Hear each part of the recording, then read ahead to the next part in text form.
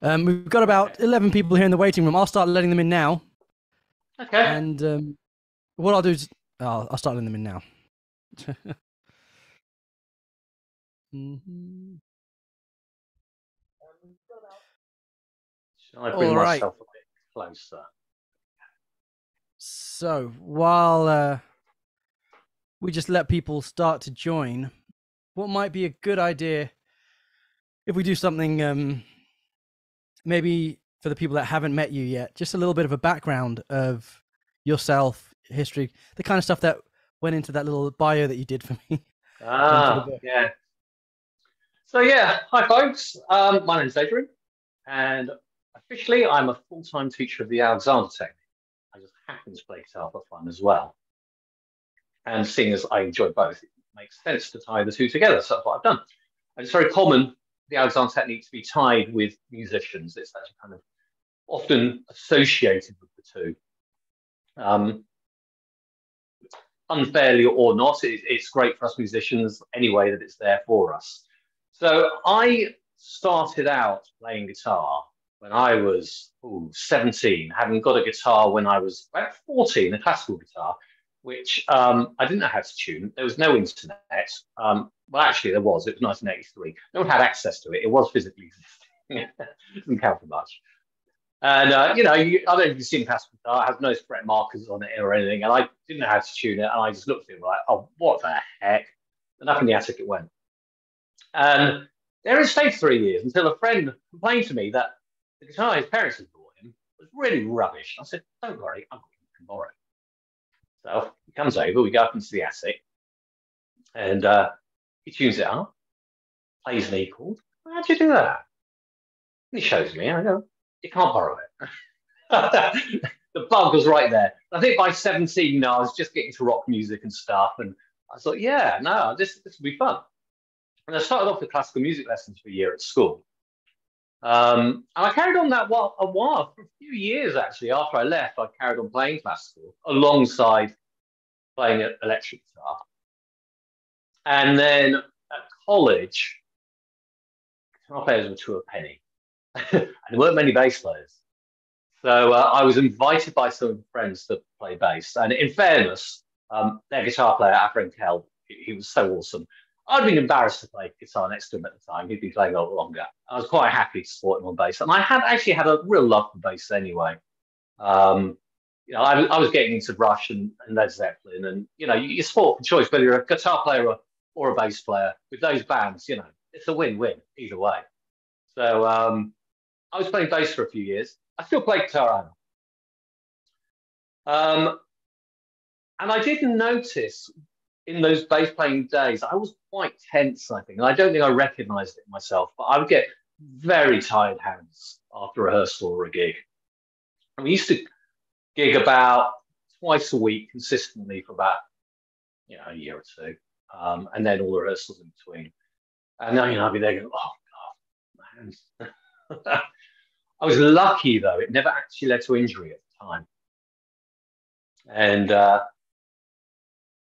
go forward a few years, I was about to solo as a college bands, and I was just about to graduate in electronic engineering mostly. And there's electronic engineering with some music technology and audio thrown in as well. It's quite an interesting course. But just as I'm about to graduate, I actually had my first proper playing injury. I went to do an Albert Style King two-tone bend on a Strat with a Fender scale length, standard tuning with 11s. And I used to play 11s a lot in those days, partially from playing bass a lot. Doing the strings just because if there's any bass players out there, you know what it's like going from bass to guitar. It seems hard to control the strings. And also, the obvious Stevie Ray Vaughan. And suddenly just snapped. I felt this ping in my elbow. And it just really hurt. And I thought, no, it'll pass. I'll just stop playing for a couple of weeks. But it didn't. Every time I tried to play, it would come back, particularly with string bending. And luckily, I was just about to graduate. I was living in Leeds at the time, where you went to music college, Lou, which was great. Leeds is such a great music city. I really fell in love with listening to jazz while I was there because there's jazz musicians, everywhere. Well, jazz students just playing free gigs everywhere all the time. So that's when I first started getting into jazz. Well, no, that's not entirely true. I had got into West Montgomery a bit before because I did the typical guitarist. Well, I don't know if it's typical, but I fell in love with guitar as a whole, not just music. So I would buy, stuff by all the greats through history, starting from sort of like Django Reinhardt and who's the obvious blues guy, Robert Johnson. So I checked out a bit of jazz, but Leeds is where I really picked it up to love it. And I didn't know what to do about my arm. And doctors were saying, there's nothing wrong with your elbow. We can't find anything wrong with your elbow. Physio couldn't find anything wrong with my elbow. So cool. So actually, this might be a little good point for me to just get in here with the people watching. This is going to be one of the subjects of today's injury and pain, just to get you, to bring you guys into this a little bit. If you guys on Zoom or YouTube can just let us know if you're suffering with any injuries, RSI, things like that, just so we can, we might reference those things later so we can keep it relevant. Cool. Back to you. So yeah, the physio doctors complained anything wrong with my elbow. And I thought, well, that's a pain, but I didn't want to give up the guitar. But at least I had no commitments, band commitments, because I was going to move to London. I'm still here. I thought, well, what can I do instead? So I bought an Epiphone Emperor Joe Pass, which you have, which why I made a beeline for it when I saw it in the corner of your flat. Because it was a long time since I'd seen one. Because I was figuring if I just don't do any string bending, I'll cope. And I kind of coped a bit, but I generally found I couldn't play for much longer than half an hour. And that kind of stayed that way for about nearly 4 years. And I'd go through phases where I'd barely not touch the guitar at all for months. But my job in IT led to its own issues, RSI, etc., upper back pain, being sat in front of the computer. In a quite a high-stress environment. It was investment banks and stockbrokers. So it was quite a pacey kind of environment. And I started seeing, chiropractors and osteopaths and physios, what have you, quite regularly to help with that. And quite early on, someone manipulated my neck as they do. And I felt something change in my elbow. And I suddenly realized I didn't have an elbow problem. I had a neck problem, and the nerves that fed my elbow from my neck were being impinged. I thought, fantastic, I can get back to it, I'm cured. But I wasn't. Because what happened was, when I got back to playing, I kept redoing it. I thought, what the heck am I doing? I'm doing something to myself. Someone's not doing it to me, I'm doing it. And I didn't know what it was. I think I was far more ignorant then than I actually realize now, because so much I know now I take for granted. But I think I really was utterly clueless at the time about many of these things. And I think many of us are. But chance would have it. I don't know, can't remember how I found out, but legend, who is Sean Baxter. If you're not familiar with Sean, us in the UK, when the last time when you interviewed Sean, by the way, Luke, you said so many of us bought that magazine just for his column. I thought, I can't believe you just said that. I thought it was just me. Sean wrote an article, a monthly column in a well-known Guitar Techniques magazine. That's its title, Guitar Techniques. And yeah, I would literally buy that magazine for his monthly column. So I ended up with a pile of them up here that you can wade your way through. It was too much information in the end. I had to sort of get rid of them. But somehow I found out that he gave lessons in, I can't remember how it's phrased, but let's just say ergonomics. So I went for a one-off lesson with him down in Acton, as I remember, where the was it Guitar X at the time, or whatever it was that it was called at the time, Guitar Institute maybe. And he spotted it like straight away what I was doing. I mean, I think it was a half-hour session, and within 5 minutes we were done. Like, what we're going to do for 25 minutes. And basically, my main problem was every time I went to bend a string, I would hoik my elbow up and probably pull my neck over a bit. So it's kind of this, and I think a lot of that goes to not just because I'm a naturally tense person, put too much effort into it. I think many of us see some of our favorite players and those facial expressions they do. I think I literally bought into those facial expressions thinking, that's effort. So I've got to make the same effort.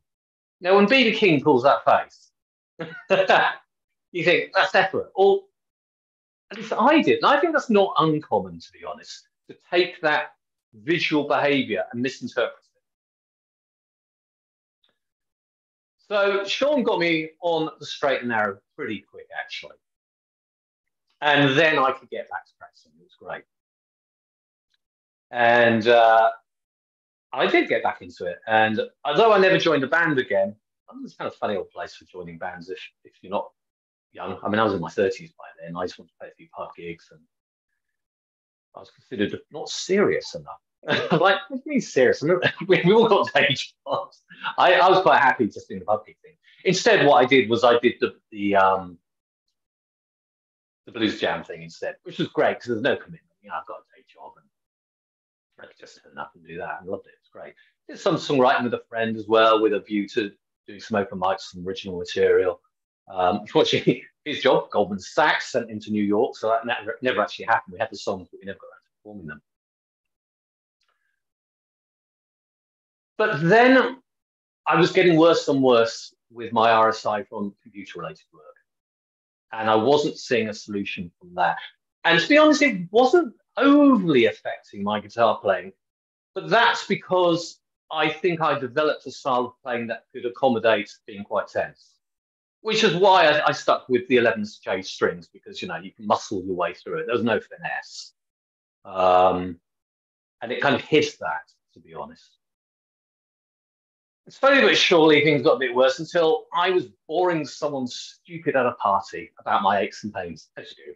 Poor girl. I don't know what made me think, moaning to her about my aches and pains. She was a ballet dancer, as it happens.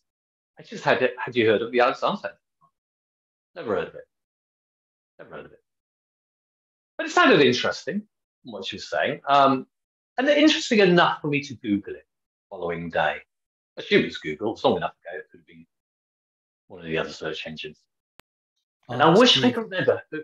Yeah, maybe. I was never much of an RSP person, actually. It was Metacrawler. It could have been Metacrawler I used to use.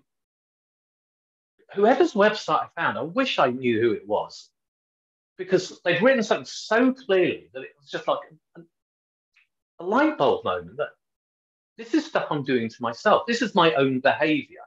So not only do I have a solution because I can change my own behavior through, obviously, the help the science teacher can show me. What I particularly liked was the fact that it self-empowered me. I wasn't being therapized, I wasn't being fixed by someone else. I was gaining self-empowerment to have more agency over myself. And that was just a message that suited me. I mean, it's not a message that suits everyone. Some people like to be fixed by other people. We're all different, but it's logical if you realize I say this phrase loosely because I know it has an obvious, more serious connotation, but I was self-harming and I recognized that. And if you can recognize that, you know you have to be involved in the process to stop it. You know, no one else can stop you doing that from a logical point of view. Well, there's also the other side of it, which is in this method, you're addressing the problem. You're addressing the cause and not just the outcome of the problem. Exactly. And that was just so obvious to me at the time. I was like, oh wow, this is it. Well, at least hypothetically, I hadn't gone to the first lesson yet. But luckily, I found someone around the corner. Literally, I'm really lucky where I live in North London. And there's loads of out-of-home teachers around. So I went for my first lesson. I was like, wow, this is it. I absolutely love my lessons. And I did so surely start addressing my guitar playing with it as well. But I wasn't that guitar focused at the time. It was still, I had a day job and all. And I didn't have any serious problems to solve with the guitar. It was more, I could play a bit better. I could perform better.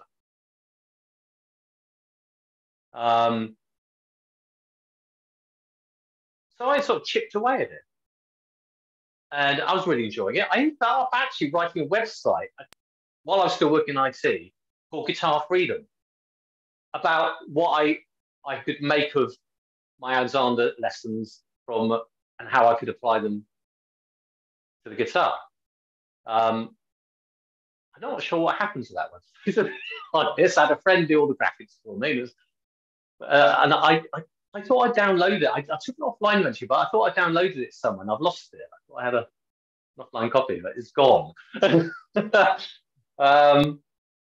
But eventually, a series of unfortunate events. Lemony Snicket. My daughter's watching at the moment. A series of unfortunate events. I lost my job in the city through the 2008 credit crunch. And through some other events as well, I won't go into it right now, I decided to just go for it because I was completely fallen in love with the Alexander technique. And I had in the back of my mind said, I would like at a later date to have a career doing that as a second career. I was kind of assuming not to do it for 15 more years, just keep working in the city. But after I lost my job, a few other odds and ends, I was in a position I thought, just do it now. Just do it now. So I became a full-time student again. And that course was just incredible. I mean, in terms of life improvement and self-discovery, just incredible. The interesting was I was absolutely benefiting from my Alexander lessons and journey from a guitar perspective, but they were kind of a byproduct, really. Just I wasn't really focused on it. I was just letting it help. And in my final year, I actually made a decision to stop playing altogether. Partly because my first daughter was just born, and I wanted to focus on that.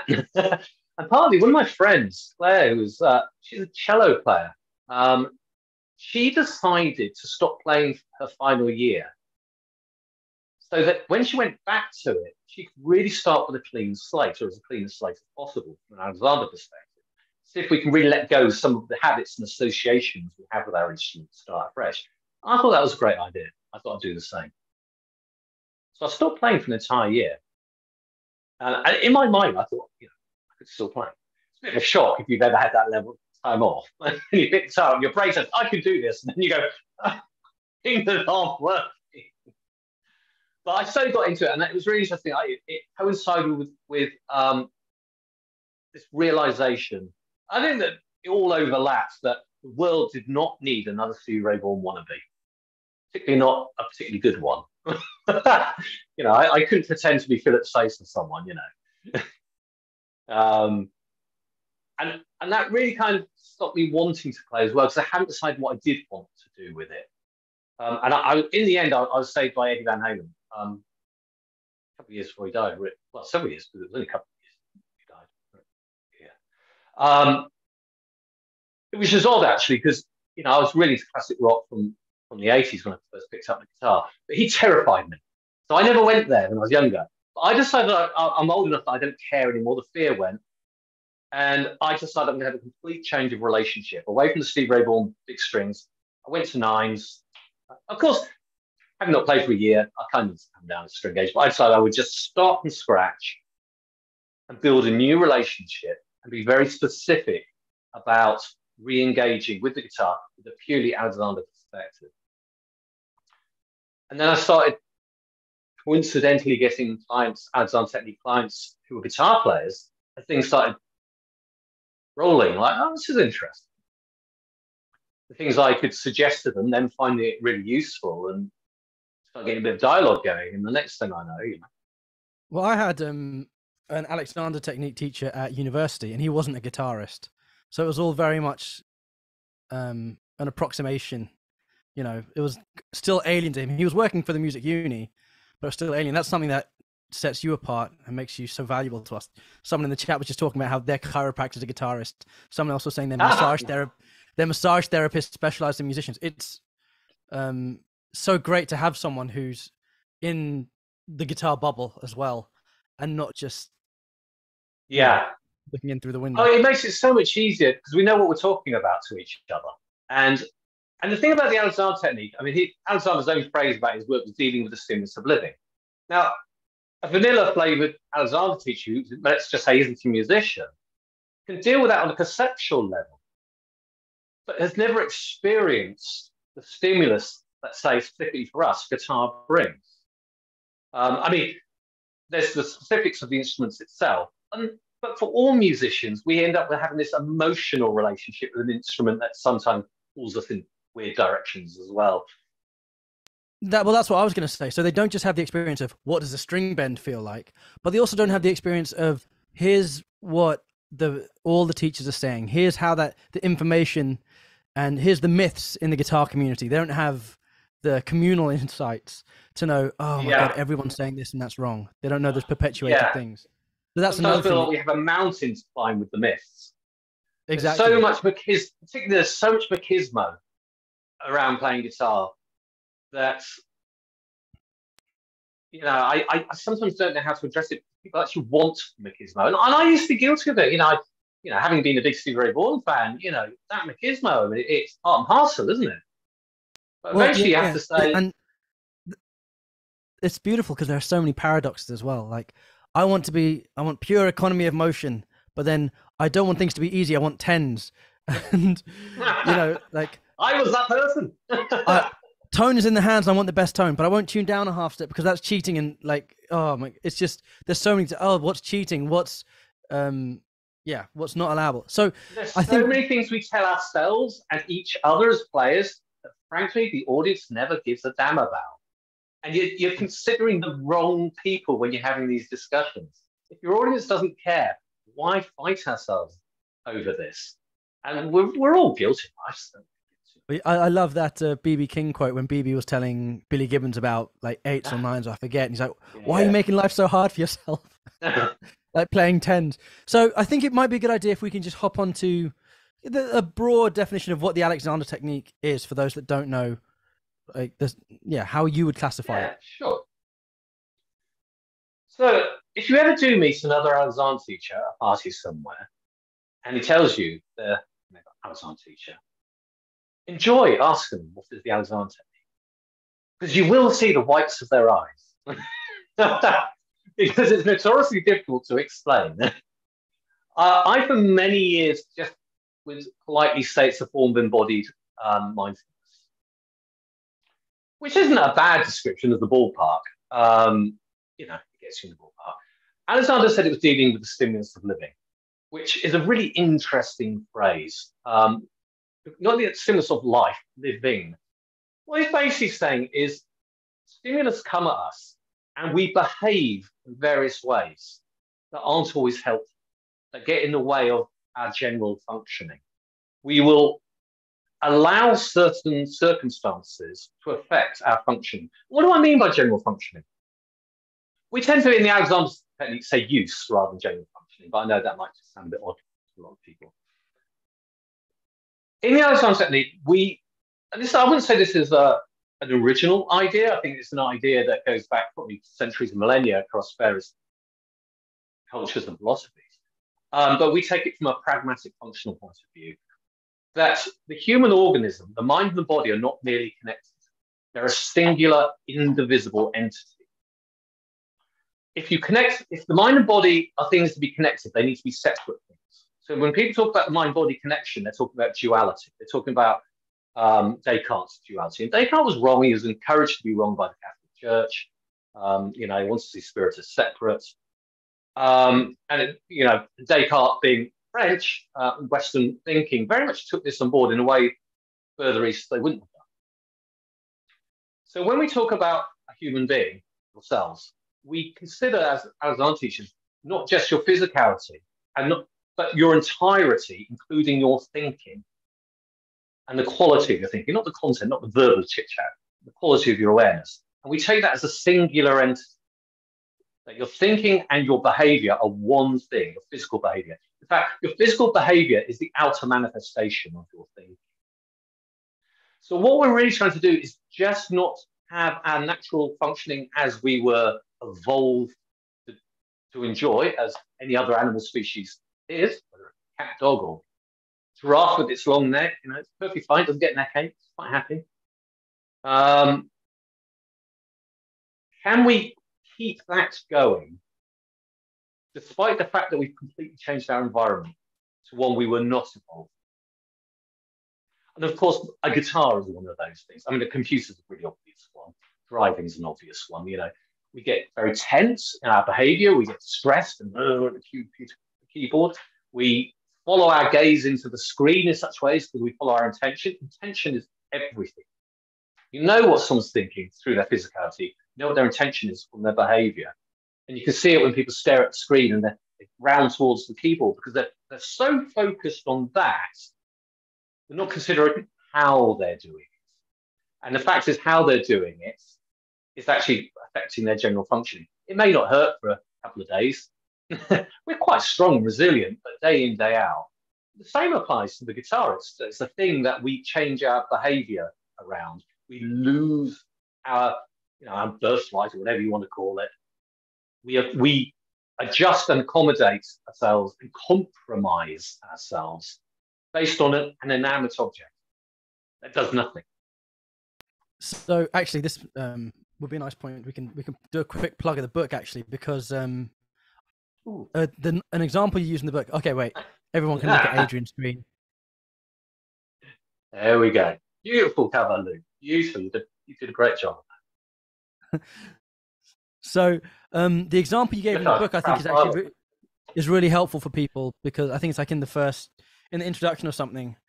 So you say, I'm going to paraphrase this. Obviously, I haven't memorized it, but you say something like, imagine you're an experienced guitarist and you're doing something that's causing you pain, right? You're something in your left hand, your fretting hand, is causing you pain. You might think that the solution is to change what you're doing. So by that might mean you look at the situation and go, right, what wrist angle? What do I need to move my thumb position? Do I need to sit differently and all this kind of stuff, which it could be the case. It could be that there's a mechanical element of that advantage. Yes. 100%. That could be the case.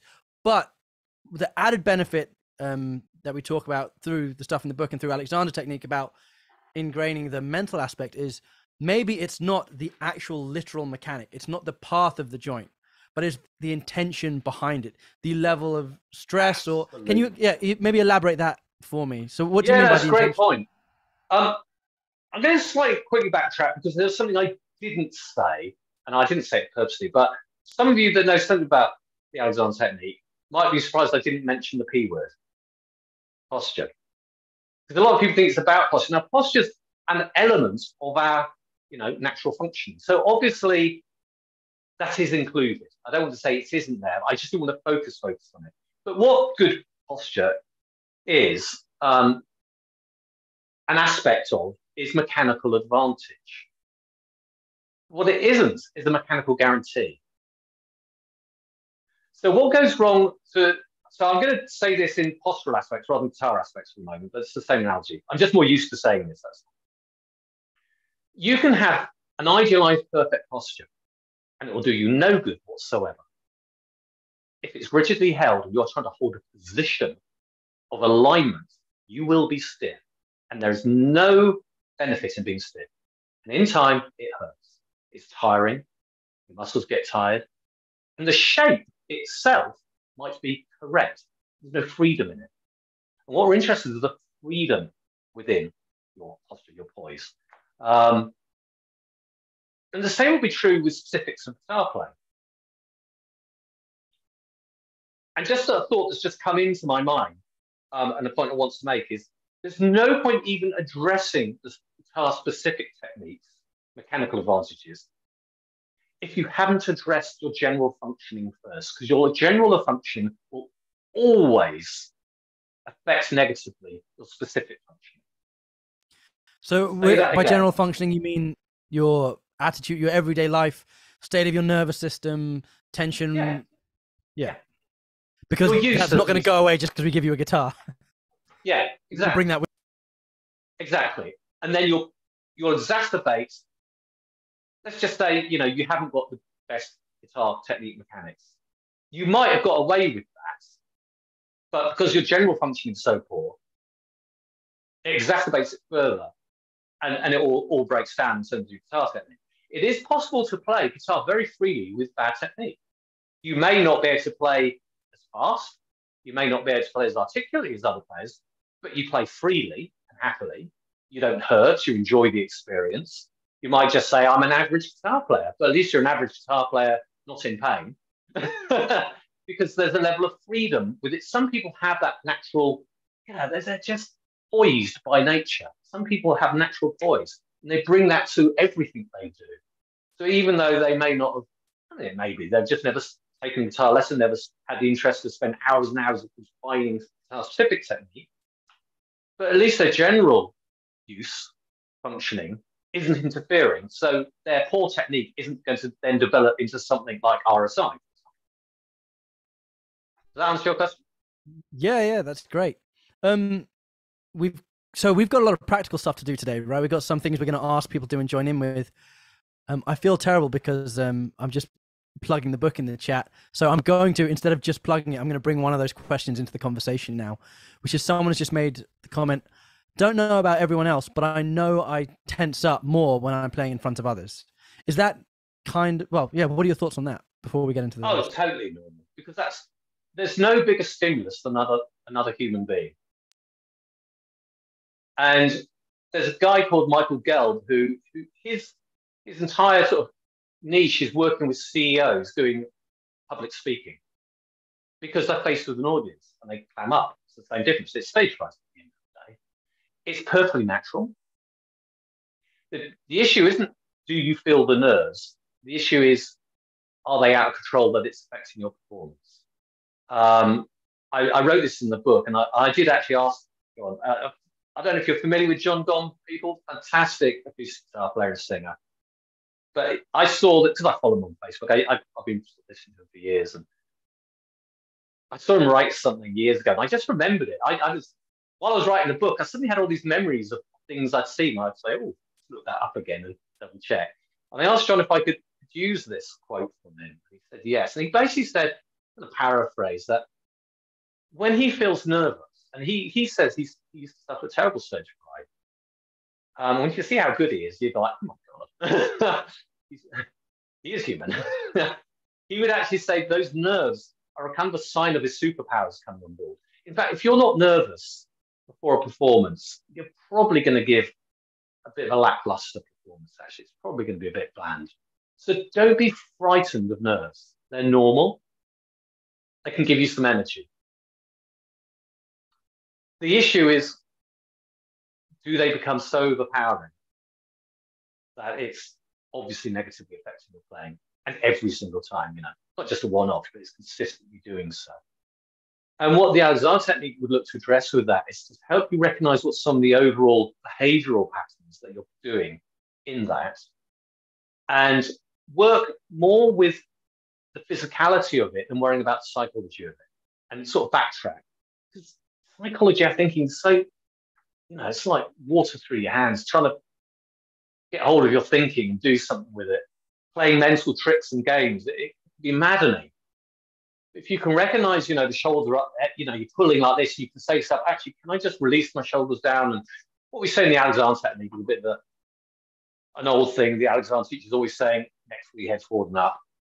But if you can let the shoulders release down, just recognize that instead of pulling down here, you want some length up here. It's a nice starting point. It's a barometer in. It's just general behavior. It's not the only thing. Breath's another one.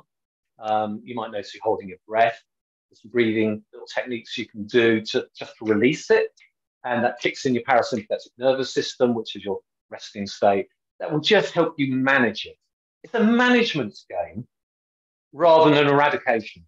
You don't actually want to eradicate. It's normal to feel some nerves performing in front of you. Awesome. Cool. So should we get started on what you had planned for today? Sure. So I just thought, I don't know how many people here, this is the first session. And I get the impression from some of the little messages that have popped up that it might be. So I'll spend 5 minutes recapping the last two, because you need that context. And by the way, I'll skip it a bit. Sorry. So yeah, just for context, we've done 2 of these masterclasses before that, and you're asking, you don't know how many people have been to those 2. Is that what you're saying? Yes. Okay, yeah. So you need to recap those 2. Yeah, that's great. Yeah. And just to let everyone know that those 2 exist. So if you're unsure about, because and have gone over it a bit quickly. You can Yeah, I go imagine back it's and the watch first them time in for most. context. Okay, you're probably going to have to go back and watch them, but at least you'll know what it is you're going back for. So the first thing we discovered we talked about in the very first one, we discussed posture. And we tried to explain what posture is. And posture is a movement. It's not a position. It's a balancing act. We are very fundamentally wobbly creatures, which is great because the trade-off is mobility for instability, or instability for mobility, however you want to say it. The more stable you are, the less mobility you have. If you want to be stable, be a tortoise. Evolutionary, we've gone down incredible mobility. So we are unstable. So we will wobble. So you do not want to have the idea of a fixed position you hold. What you want to do is surf. And what you surf, and this is going to be completely counterintuitive for many people, is an upthrust of the floor because gravity isn't pulling you down, it's pushing you up. And I know that's going to throw people a bit, but it's general relativity. It's Einstein's general relativity. You end up with this situation that if you were to imagine being on a rocket ship in the middle of nowhere with no gravity or anything, and you're floating around, if that rocket ship starts accelerating at 9.8 meters per second squared, which by the way is 1g, so gravity is measured in acceleration, meters per second squared, and 9.8 is what we're experiencing right now. So that acceleration you experience is coming up underneath you. If that rocket ship, you're floating around, starts accelerating 9.8 meters per second squared, you orientate yourself so it's, your feet are, the rocket's blaster directly below your feet and it's pushing you up. That is indistinguishable from what you're experiencing right now. Indistinguishable. You would not know. You're surfing an upthrust. But because we've got all these joints, we're a bit wobbly. So we have to keep refinding it. Otherwise, we get toppled over. So we're always moving. Yes, we can do it very skillfully. It may not be that noticeable to some people, to an outside observer, because we're so skillfully wobbling very minutely. I mean, if you look at toddlers, they're very unskilled with it. They're wobbling all over the place. But the job is not to get rid of the wobble. The job is to make it more skilled. So that's how you use your environment to do your posture for you. You don't do good posture any more than a fish does buoyancy.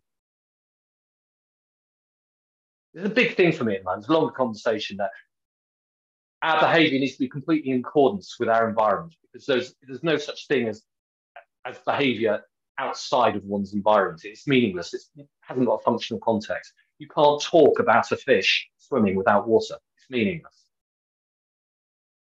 You can't talk about a fish being functional without water. It's meaningless. You can't talk about human posture without 9.8 meters per second squared of upthrust. It's meaningless. So that's my posture being done for me. I've been pushed up and I just chill. I ride it. One of the little aspects we from an anatomical point of view, we say in the Alexander technique, why I said that phrase, neck, knee, head forward and up earlier, is because your spine ends up here, higher than most people realize, just under the side of the nose, through that little dent under your earlobes there. That's the top of your spine. Your head sits on top of that. That joint is slightly to the rear. So as you're being pushed up from the underneath, and if let's say that's my nose, and if I exaggerate, if I push up here, I tilt the head like that. So we're designed to have this cantilever, and this is neutral gear, you can move away from it, do other stuff. But at home, where we come back to, this balancing act is such that I naturally get length at the back of my neck, which is why it's useful when you're misusing yourself, as we say, as we get tense and tight, to recognize that we're not pulling back and down, as we say. It's part, it's not exactly the startle reflex, but it's the same sort of neural pathways cause that similar behavior. Shoulders go up, neck goes back and down. I'm exaggerating a bit, but you'll recognize this a lot. You'll recognize it when you're, fearful of a situation. And if we can just say no to that and recognize that what I want is just let gravity do its thing, then I'll be less interfered. And then we can have freedom to move and do stuff. And those neck muscles are just a really useful barometer in. So we obsess about the head neck relationship in Alexander technique. It's not the be all and end all, but it is a big aspect of the Alexander technique.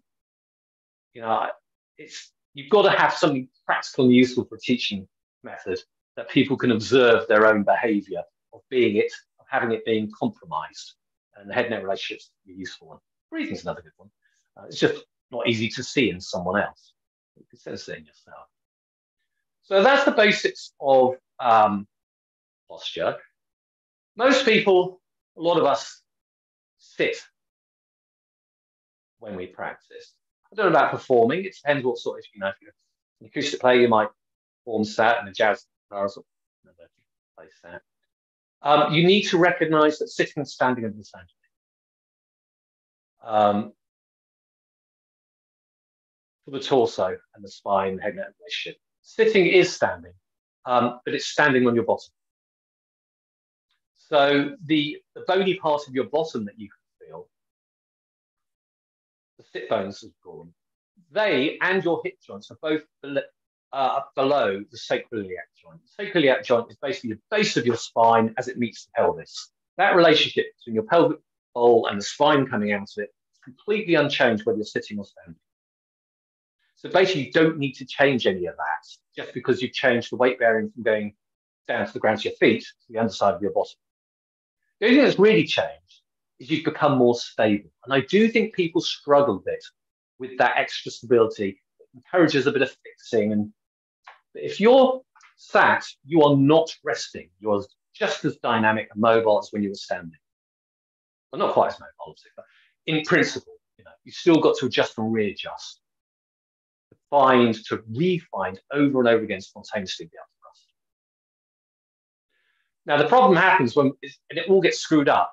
The moment you go to sit down, you screw up all your poise on the way to the chair. So you arrive screwed up. And then most people don't know how to get out of it. So how do we not screw ourselves up? Basically, you need to have a clear conception of what going to sit down is. It's basically going to squat and failing. Why fail? Because the horizontal surface stops going any lower. But you very much behave differently when you go to squat. You don't throw yourself at the floor. When you go to squat, you stay in control all the way. So then you arrive hopefully in control. Doesn't actually happen, unfortunately, for most people, which is why we use sitting and standing as a great movement metaphor. Even just going to a chair, people knowing the chair is there, we do this thing, the term we use is end gaining behavior. The mind treats the chair as a big target, and our mind just goes there. We try to skip in our minds the bit that gets us there. And we end up getting most of the way to chair and then stopping the rest. The mind just wants to leap forward. So very typically, if I sing fine, I might get someone going and then go, oh, and they just put the last bit. And the way to get around that is as you go to squat towards the chair, you break it up. You start by just touching the surface of the chair. And once you've touched, but a lot of people will feel, because they don't have the coordination, will feel unbalanced. You can see them pulling on their neck. People go to sit. You can see them. The first thing they do is they start to go to sit to pull. But that's covered in more detail in the earlier video. So to get to your chair, you go to squat. And to start with, if you really break it down, just touch the surface of the chair. And then once you've just touched it, you can then think about weight bearing through it. And then if you find yourself, you forget, and you just find yourself a bit slumped, or sometimes, you've been sat for a while and your habits take over and you find yourself here a bit. The way out of it isn't to try and find a correct position, but it's to move your way out of it. And the easiest way to do that is you walk your backside over the surface of the chair as if you were stood up, and just refine that sense of being stood and up. And then if you can then keep this and then add a guitar on top of it, you've got a good basis for free movement. Because you want to be able to move freely with your instrument.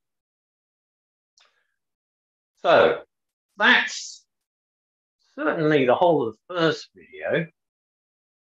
The second video, I did go into what I call the fly-by-wire mechanism, which is just a name I stole from the aerospace industry, which is recognizing that wobbliness.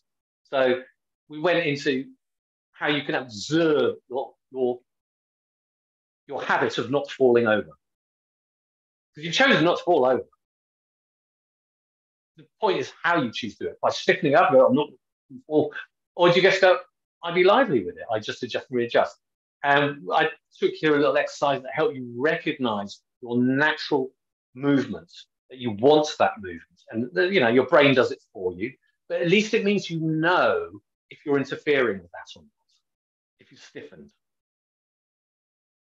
And then I went on to say, you can then play with it. Dance, if you like. Because not only does it keep you mobile, but movement is tempo. Rhythm is movement. It's not some abstract thing. I know we look at it on a page of music and it's like little markers, and this is a semicolon. It exists as a physicality of movement, not a mental thing. I was very much that way minded. I loved maths when I was young. I did engineering, and I would treat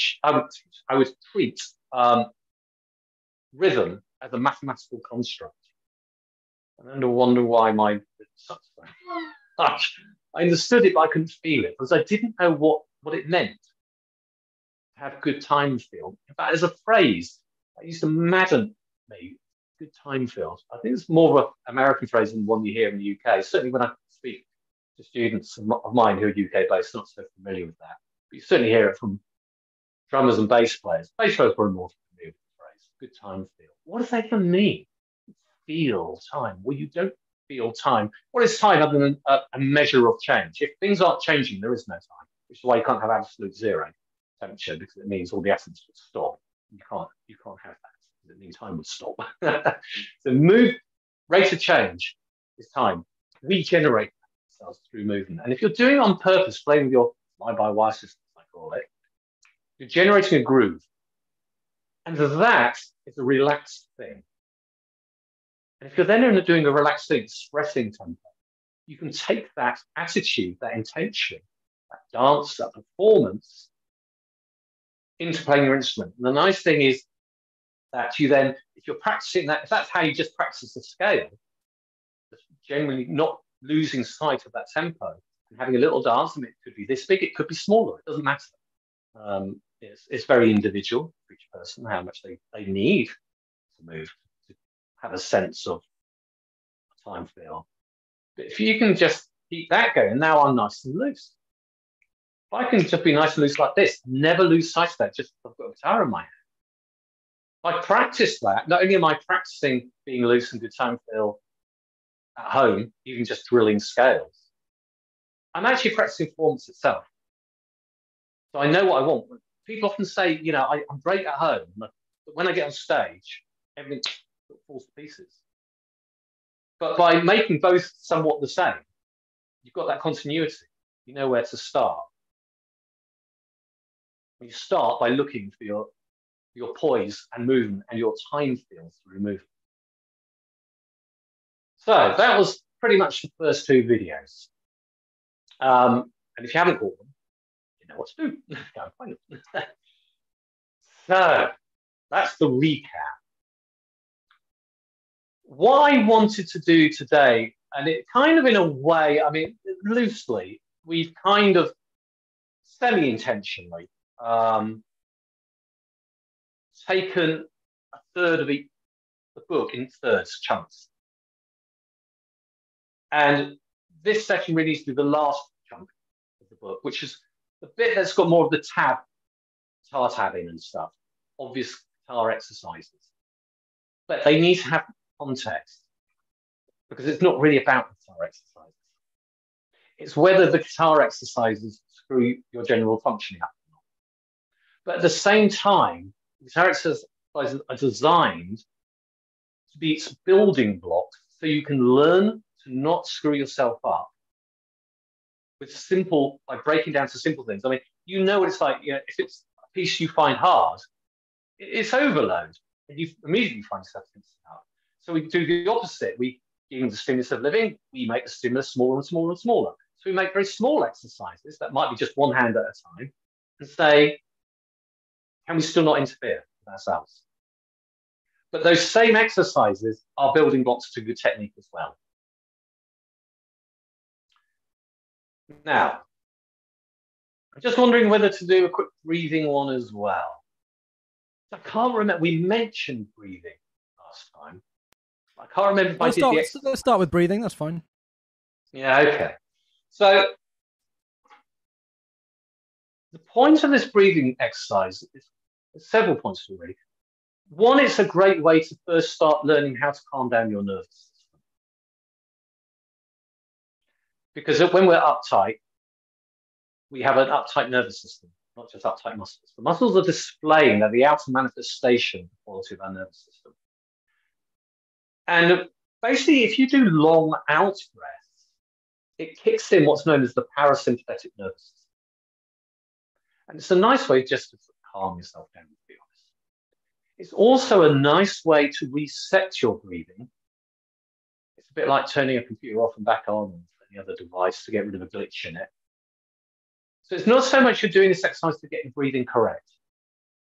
It's more an exercise in freeing up your breathing so you can forget about it afterwards. But it turns out that trying to do this exercise while you're playing guitar is slightly tricky.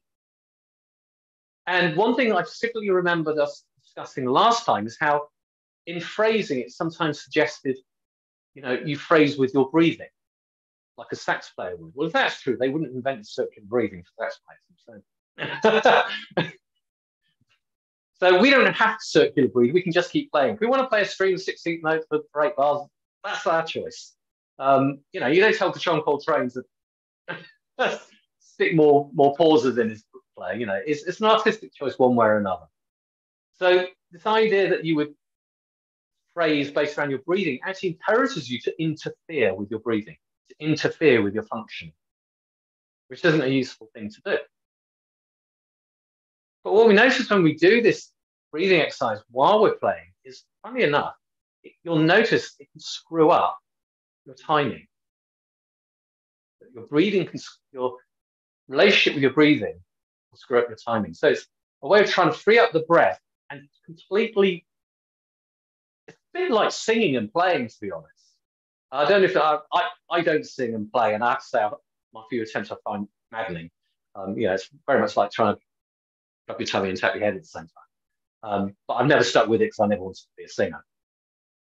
But it's similar, and you just a less of a stimulus. And singing is much higher stimulus. But being able to break down the connection between your breathing and your playing, so they're independent of each other. So that what happens is when you get to that difficult passage, you don't go. You know how you hold your breath when the difficult part comes up, and of course the difficult part's even more difficult now. And we know we do that, and yet you think, well, what do I do about it? And one of the things you can do is actually do this exercise while you practice that difficult part. And the exercise is actually very simple. It's just a long out breath. I can add more detail to it as we go along. There are certain aspects about it that are interesting from an Alexander perspective.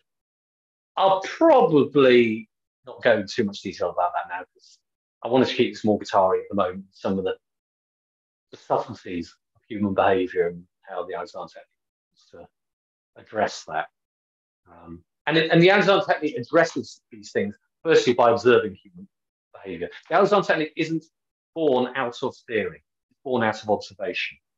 So it's always a truism. We observe this behaviour repeatedly in people. We know it's a typical human behaviour, and we just look to see if that behaviour is what we would call a misuse, an interference of function. So these long out breaths. So one of the things it does when it resets breathing is it gets your ribcage moving nicely, and it allows your diaphragm to properly release. Because it's another muscle, particularly with stress, it stays tense. And I'm just going to stand up slightly so you can see the diaphragm's like that. Its job is to pull down like that to create volume, allow air to come in, as well as the ribcage coming out. And when we're stressed, like any other muscle, it just stays a bit pulled. It doesn't fully release. So we might breathe out and then it just goes there instead of properly back up. So it's like breathing on top of a free breath. You're not getting the full functionality. And the full long out breath really releases the diaphragm. So that's all part of just resetting your breathing. So all you do is you literally just start blowing out. When you can't blow out any more air, you pause for a second or two. You'll feel tension, effort it takes to keep the air out. Just be conscious of that. Go right, putting effort into not holding, not letting the air come back, and then release. Now you don't do an in breath. This is the trick about it. You do not do an in breath. The in breath does you. Your be breathed in when you let go of the tension. And that's what you want to allow. You want to allow your in breath to come without interference. And when you get to the top of the breath, to allow it to turn back around all of its own. You do not need to breathe back out. You will be breathed back out. You do this in your sleep every night. Don't worry, it will come. It will happen. You woke up this morning. It's fine.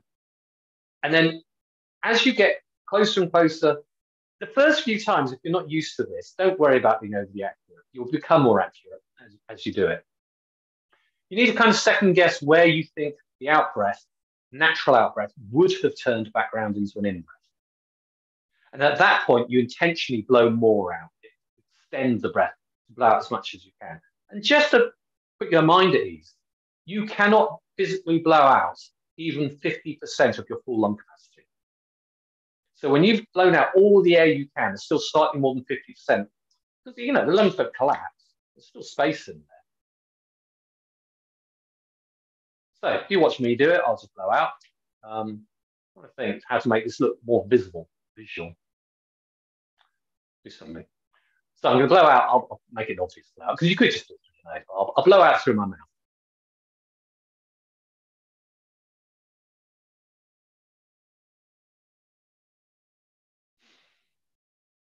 And then I release and let the air come back in. Now, I didn't do a full cycle because I started talking again. But the breath would have come in. It would eventually turn itself into an out breath.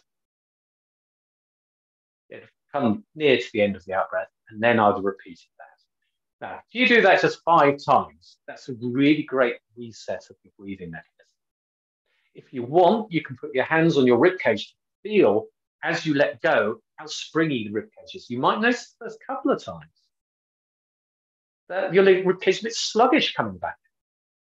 But by the 3rd, 4th, 5th time, you might notice it pings out a bit faster. You realise you've freed things up a bit. So give that a go. I'm going to keep talking while you do that. Please do it, because I want you to get, because it'll calm you down and it'll chill you out. So what that process of calming you down, so while everyone's doing it, we'll keep talking, that process of calming you down engages the parasympathetic nervous system. Mm-hmm. Exactly. And then the benefit is down regulating muscle tension. Yes. And yeah, can you go through, is that the big main benefit? Basically, yes. You're calming yourself down. It takes us off that heightened state where our behavior tends to be a bit more jargon alert, end gamey. We tend to be that doing stuff, and not really paying attention to how we're doing stuff. By down regulating, we don't just, slow the nervous system down in a way that encourages a release of muscle tension. We change our ability to observe, our ability to be aware of what we're doing in activity. Because when you learn, in performance, forget about it. You just get on with it. But you're training yourself up to strengthen these qualities of the nervous system. But you're training yourself so that when you do practice, you're practicing not in that fast kind of, I've got 10 minutes to practice, I've got to do this. It's a whole wrong attitude. You need to practice with a kind of a slow mind that takes in information, as well as starting with a physicality that isn't tense. So, it's the full picture. It's holistic, I say. Now, basically, on top of that, you can just do something that you find super easy on the guitar. And it could be just playing a scale. It could be strumming some chords. Doesn't matter. but something easy for you to do. But do this exercise, and this is a nice exercise to do as you prepare. You know, when you first pick up the guitar and you're going to, let's just say, I'm dedicating the next half hour to a proper practice session. Spend 30 seconds doing this at the beginning. Gear yourself up for constructive practice. So you pick your guitar up. I don't know which one to pick up. I've got two here.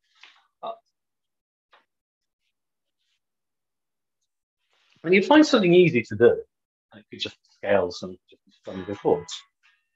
It doesn't really matter.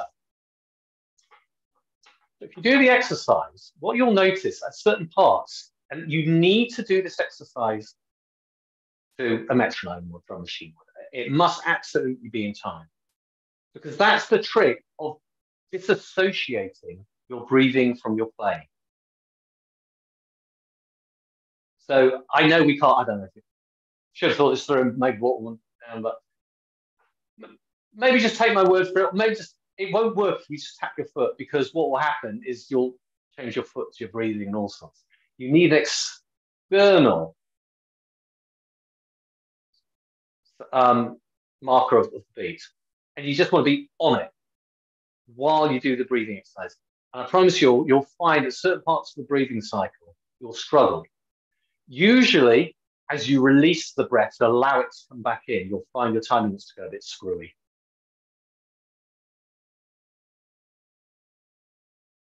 Yeah, I hadn't thought that through, that we needed an external timekeeper to make that practical from a group exercise. But do that, and you'll recognize that your breathing is interfering with your timing. You need to learn to dissociate the two, because you want to be freely breathed while you're doing the activity of playing guitar, because you want to be well oxygenated. You also will recognize whether your behavior is changing to a held breath. That will, if you know your breath being interfered with, you can recognize you're starting to interfere with your general function, which you know is going to affect your functioning. So it's a nice barometer as well, a window into behavior, and whether you're getting interference or not. The understand technique is mostly about recognizing interference and preventing interference. It's not about doing things correctly. There's a psychology of getting things correct that is just tense and horrible, and I've got to get it right. The whole culture of being right. Forget about being right. Be free. Recognize interference patterns and learn how to reduce the interference patterns. So, any questions? I see you've got the eyes on screen. Actually, yeah, we'll give people a little moment to give us questions. Do you want me to have a go at this exercise so people can see it? Yeah. What I'm concerned about you is you might be too good. The timing might not go. I need to get a example of sunscreen out. you could do it and tap your foot and just fake it. Just mess up the timing and on purpose for us. Yeah, I'm quite good at messing up timing already. No, go on. No, why not? I don't know. I've never actually performed this with you, have I? So no. So have you ever done this for yourself? No. Oh, well, probably. Can you hear that? So yeah. Cool. Talk me through what you want me to do. So grab your guitar. Yep. Find your poise. Okay, let's we'll go wide for this. Look. Okay. So we're listening out to see if there's any drift. Okay. And what we might do is, if it's obvious you're not drifting to begin with, put the tempo up a bit. Okay. Because it needs to be something you find fairly easy, but you also need to be able to find that sweet spot where you're just also been challenged a bit in your nervous system, sense of overload. Right out there. So if I bring this down, you should be able to hopefully hear the guitar as well.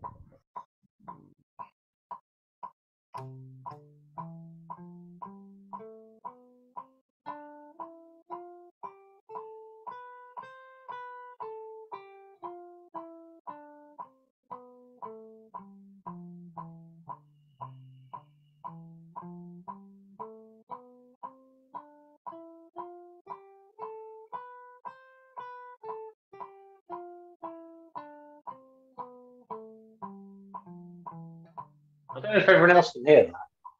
I could hear a drift. Yeah, I could definitely feel a drift, like an interruption. Like when I felt like I had to breathe, the notes couldn't happen, and one had to wait for the other to happen. Yeah. So it was. I was kind of like felt like I was doing tapping my head and rubbing my stomach. Yeah. Exactly. Cool. But the more you do that, and it becomes easier, then you find you just don't interfere with your breath so much when you're playing. But then you can also use it as a window in, a barometer, as I like to call it, of your general functioning. So that maybe you're on stage and you realise, I'm getting all het up and I can't breathe properly, and you go, all right, I'll just do a few long out breaths while I'm playing, and that'll free me up a bit, and it gives you something tangible to do instead of trying to self-talk your way through psychobabble. Yeah. One of the problems I have with a lot of the advice to do with stage fright is it's all, you're overthinking everything already, and then you give people more things to overthink. Psychobabble. I actually don't find it that constructive. But because of psychophysicality. You're too up in your head. What I need you to do is imagine yourself relaxing on a beach. The waves. Yes. Yeah. I mean, so I've read some that are actually not so bad. There was one, sometimes people mentioning colours, just to choose a colour and become aware of it. And it's kind of simple. It's not too in your head. But I still would prefer something more psychophysical that plays with that. It gives you something tangible to perform. So you feel you scratch that psychological itch of, how do I fix something? Well, at least I'm doing something. But the doing something, those long out breaths, is your parasympathetic nervous system. It's going to calm you down. One of my friends who's an incredible improviser, I asked him, like, what are you thinking about? And he's just like, just colors and shapes. And but he's using that as a exercise of toning down the nervous system, focusing on one thing and getting into that kind of stuff. Cool. Okay. Where do you want to go next? Okay. So we did cover this last time. So it's really exercises that come afterwards, but I'll just quickly mention it again. Again, it's something you can do right at the beginning of your practice session. Just dialing in the touch you need.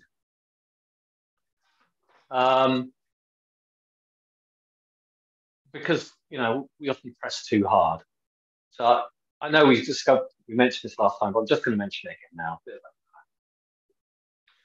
So the thing you need to recognize is you do not need to be pushing the string to the fretboard. The fretboard is irrelevant.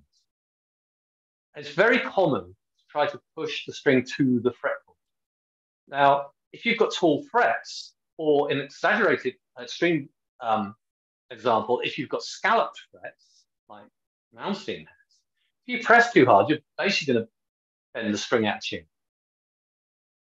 So the string does not need to go any further than the crown of the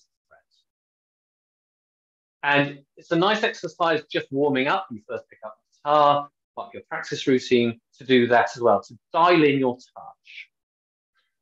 And the exercise is basically, it's not an uncommon one. I've seen it in various places. I know, help me out, Luke. He's got a Charvel signature model, blue. Rick Graham. Rick Graham. Thank you. The name just completely went out of my mind, right? Yes, I've certainly seen Rick Graham promote this, and I heartily agree with it. And if you've seen Rick play, like me, very, very good technique. But you basically touch, I'm going to coincidentally choose my low E string. You touch all the strings, I don't know how visible that is, without displacing the string. And you want one finger per fret. And the trick is to push these strings with one finger to the crown of the fret while keeping the other fingers quiet. If you've ever seen a trumpet player playing, and he pushes one down, the other fingers have to stay pressed against the keys he's not pressing down. It's kind of like that. So you press one down, but all the other fingers stay there. So you push down, and you do one finger at a time. And the thing is, you want to let the string push your finger back up again to meet the others. Now, on a good day, I can do this quite well. Actually, in front of the camera, in front of everyone, I'm finding it harder. It's a big stimulus for me. So I'm going to have to pay attention. So I'm going to start with this finger. I push down, leave the other fingers where they are, and then release and bring back up. Then my second finger, and my third finger, and my fourth finger. And, you can pick up some speed with it once you get used to it, but it's just dialing that in, that touch. So you're starting with a sense of ease. Like you're not just grabbing like a baseball bat, mashing your fingers into the fretboards. Can you quickly show us what most people might do with the fingers flailing a little bit? So what we're not trying to do. Well, one thing we don't want is that. So if I push down, I don't want the other fingers to come up. And you will find, I mean, on a good day when I do this, I can keep my other fingers quite quiet. This isn't one of those days. They are actually wobbling a little bit. Actually, so yeah, when you say quiet, you mean stationary. Stationary, yeah. The more I do it here, the better I'm getting at it. Yeah, or not. It's actually, I mean, it's one of those exercises I did loads like a few years back, and I rarely do now. But I did actually do it the other week for some reason. I was quite pleased with my result. Today I'm less pleased, I have to say, but never mind. But it can be a really nice way to start a practice session of doing that. I'm back to being okay. I think it might be because of where I'm angling the guitar and stuff out of position that's mechanically disadvantageous. So first finger, release, second finger, down, release, third finger, down, release, fourth finger, down, release. It's just a nice touch. There are reverse versions of that if you're unsure, if you're, let's say pick a chord, and you will know if you're mashing your fingers or not. Just take your C chord, take the C. Can I start releasing? Go, all right, now it's buzzing. Right, if you think you're typically heavy-handed, you can do it in reverse as well. Play your notes you think you're normally with, then start releasing pressure until you start hearing a buzz. So you go, all right, I need just a little more than that. Both are useful, given context, both addressing the same thing. So that's a nice thing to do as well. Just, we're talking 1 minute, 2 minutes. When you first pick up your guitar, when you dedicate a half-hour practice session, just to dial in some qualities through the breath work and through that little exercise. Go, all right, let's set myself up. Now, the exercise I'm about to show you, and they're in the book, and they are tab, and they look like fairly standard exercises in a way. But the purpose of the exercises from Alexander's perspective isn't the exercise itself. It's does the exercise take you away from yourself, from the general function? That's the real trick. That's really what makes the exercise powerful. Not can you physically do it as written. I don't care how it's physically written. And yes, maybe you can get the notes out as they're written. I'm interested in the experience you're having. I want to know that while you're doing those exercises, you're not losing sight of your general function, your freedom, your poise. Now, when you're doing them at home, in your practice room, without anyone there, it's much easier. Doing in front of another person is another matter. So I have a student, she's actually a violin, but she was talking to me the other week how she was struggling in her violin lessons because she was kind of basically getting stage fright in front of her teacher. And I got her to talk to him and explain this is what we're doing.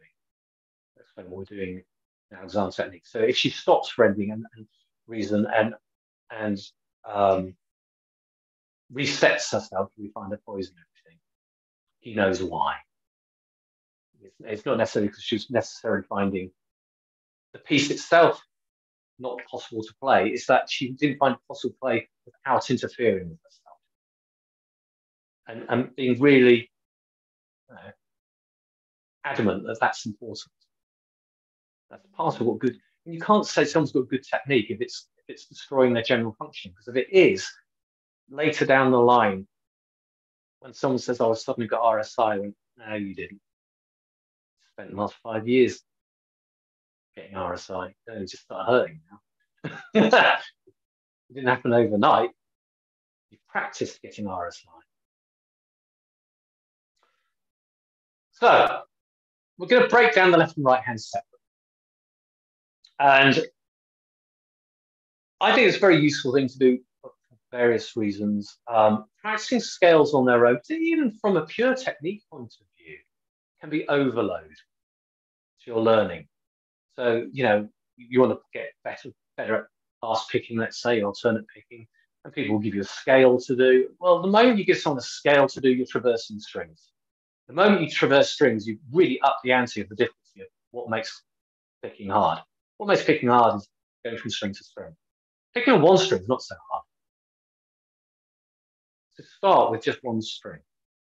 I think one of the reasons someone like Malmsteen and many metal players who chug away in the low E strings, they're playing one string and it's the thick one.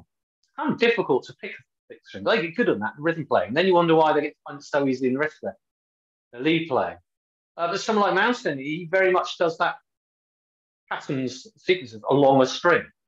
I think that's encouraged him to because it's easier to do, because he basically gone out of his way to practice something that's easier, and then I can use the word loosely, fudged how he changes strings, because changing strings is awkward. So when he descends, he doesn't pick every note, he fudges it. I say that, but it sounds like a criticism. It's not intended to be. It's a perfectly valid thing to do.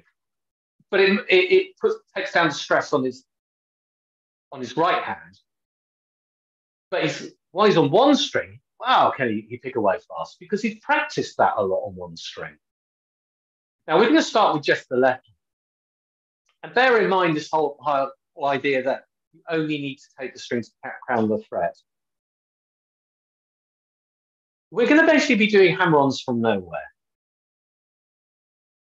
It's a great way to build coordination of the left hand and a bit of strength. But you need strength through coordination. You don't want strength for strength's sake, because you can actually strengthen malcoordination just by, as people doing when they just mash their fingers into the fretboard. So this is something you might be not familiar with doing, particularly descending, hammering a note. Because normally we hammer on, we keep the fingers on, and then we'd probably pull. So that's what most people do. Now, I'm not suggesting for a moment you shouldn't do that. I'm not suggesting what I'm about to show you is how you should play. I'm saying it's a really useful exercise for various reasons. There are some people, you interviewed someone who plays purposely with all hammer-ons. Who was that? Well, there's a few people. Brett Garsted does it a little bit. That might have been the guy. Josh Holsworth has got this. Oh, I didn't know that. That doesn't surprise me looking at his left-hand form. It really teaches you to have rhythm in your left hand, because most people associate rhythm with their right and hope their left hand can keep up. But if by teaching both hands to have independent sense of rhythm, it's then much easier to synchronize. That's one of the reasons we do this. There was someone in particular interviewed. I'm trying to think who it was. It wasn't someone I was familiar with. You can't remember either. No. Well, no. Tom Quayle talked about practicing it. I'll keep thinking about it. To play that way. It's part of the style to actually play that way, not just being practiced. That's just physical. When was this? At the last summit? Or the no, it wasn't actually part of the summit. I think it was just a standalone. Oh, Marshall Harrison. Probably. Yeah, Marshall Harrison. Yeah. It would have been him. So it is an option to actually use it as a playing style, but that's not particularly what I'm suggesting it. I'm suggesting it as a way of getting good coordination. So obviously the possibilities of fingering are fairly endless, but there are some very standard basic places to start that will serve 99% of your playing. And that is, you have either fingers 1 to 3, 1, 2, and 4, or 1, 3, and 4. And with the 1, 2, and 4, you can either do it with a semitone between those two fingers or a tone. And that's basically all the parameters. That's going to take you through a large part of your playing repertoire. Until you start getting to particular wide stretches and stuff. If you like to play 3-note string pentatonics, for example. But I'm not going to cover that. For starters, it starts upping the stimulus too much. So what we want is this ability to. No, I can hear both that. I hope you can hear that. Now, bear in mind, these strings are pretty old, so they're not ringing particularly through. But so you can just go up and down, and you can do it with 1, 2, 3. You do it 1, 2, 4. Sorry, that was 1, 3, 4. 1, 2, 4. Or stretch. Now that's just up and down, but I provided books some sequences to practice it. So something like and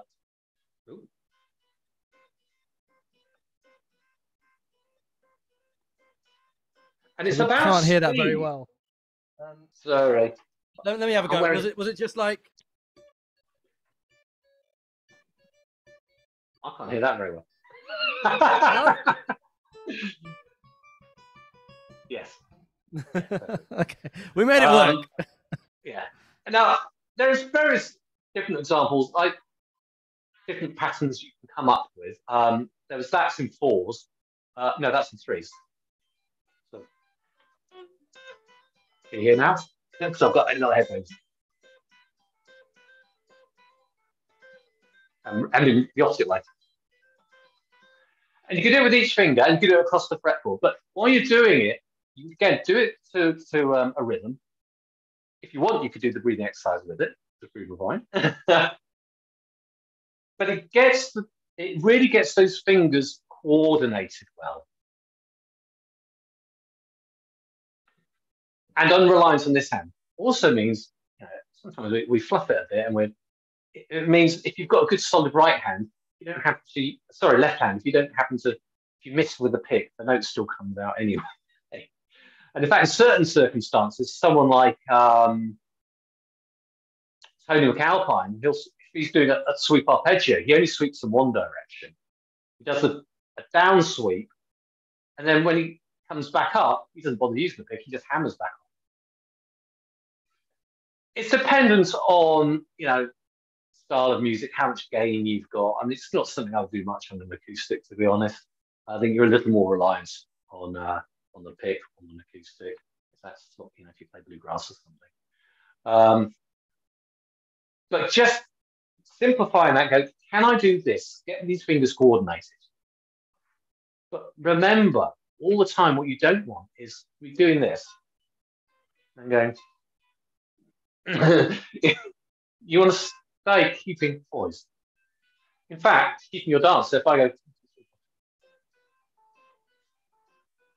keep that going.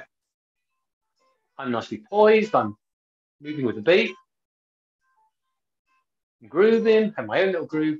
I'm building the groove that I build in my movements expresses through the playing. So my fingers feel what I'm doing. They're in tandem as a general groove. A sense of dancing, a likeness, not effort. And it's about speed of bringing the string down, not strength, but speed, bringing the string down to the crown of the fret. And people will find it weird descending all hammers. That ability, particularly his first finger, I'm not used to that.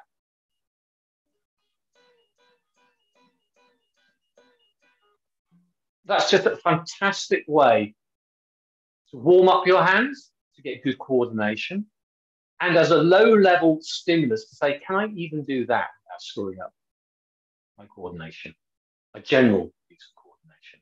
I mean, something, was it Jake who mentioned that the last one of these we did, he points out, and I'm sure many of you will recognize that, even the act of looking at your guitar before you put it around you makes your shoulders tight. You can kind of feel yourself, wrap yourself around the instrument just by looking at it. That association. Can you stay completely neutral? I'm here with my poise. I then stick the guitar here. I'm here with my voice. I'm completely unaffected by this.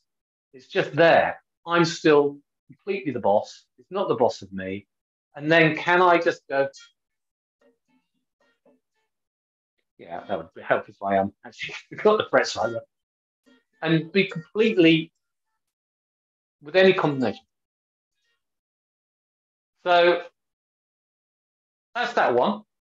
I think I put a few different sequences in there, and obviously you can do it across the string set. And then one thing I really like to do with that is once you've got it going, is bring the right hand in and try not to change the volume.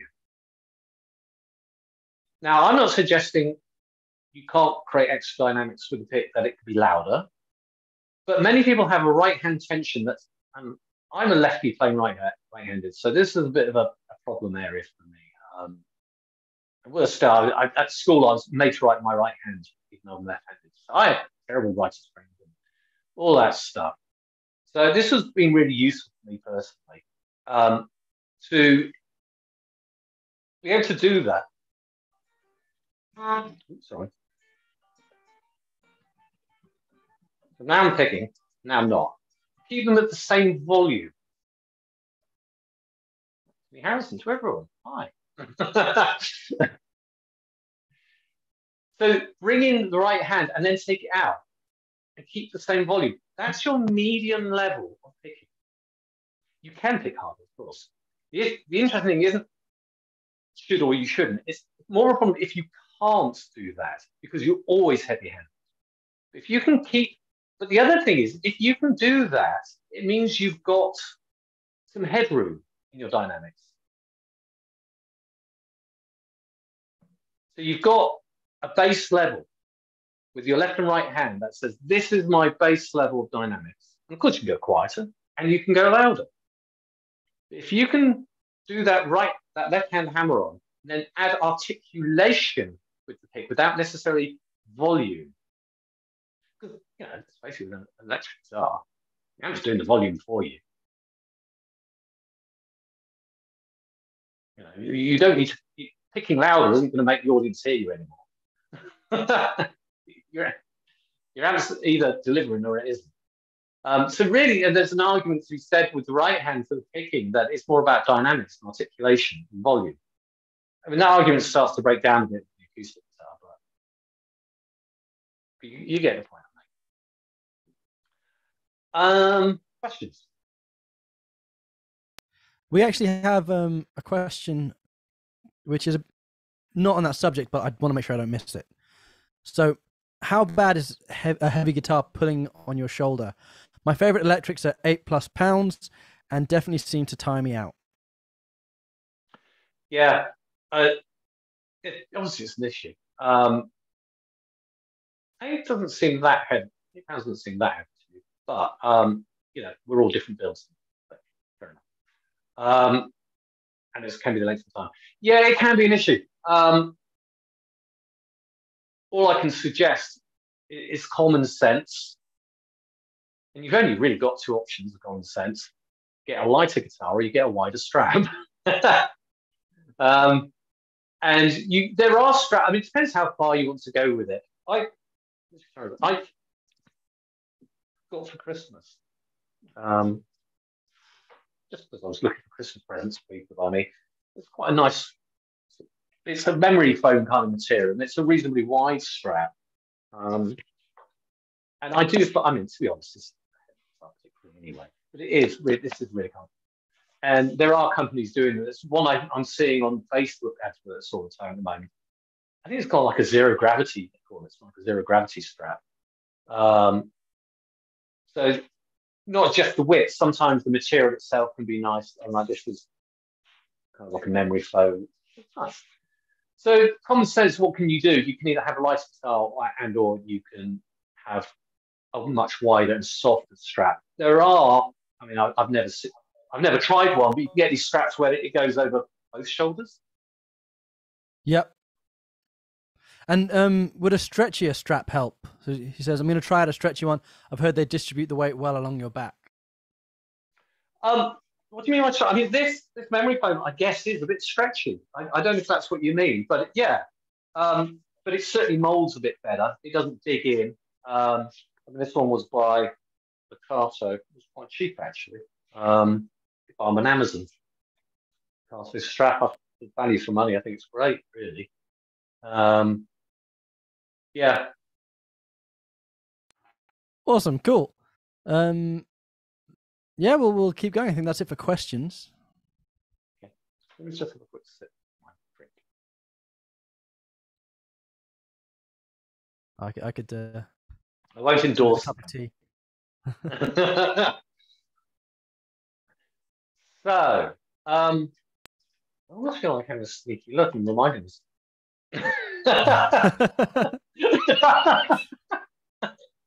What did I say? What did I talk about? Oh, you're right. Yeah. So, just taking that idea, you can also do it on one string, but eventually you want to take it to full scale. So whether it's a straight scale or various patterns, thirds, so that's in thirds or triplets, that sort of idea.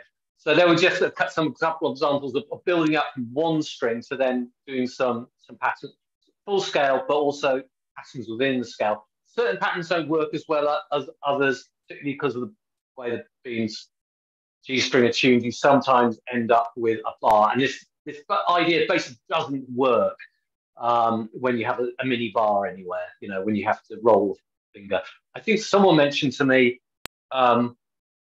Richardson. Is that guy's name? I'm not familiar with all the new shredders, but Richardson, very good shredder. But apparently he's organised all his arpeggios so that he never ends up with a bar. So you could effectively do this technique with everything. I know it's a choice. It means you always have that rhythmic feel in your left hand when you're playing arpeggios, because that rhythmic feel. Thank you, Jason Richardson. Thank you. Yes. I mean, I haven't realised all my playing to avoid bars. But just if you're practicing this exercise, there are certain things you can't do.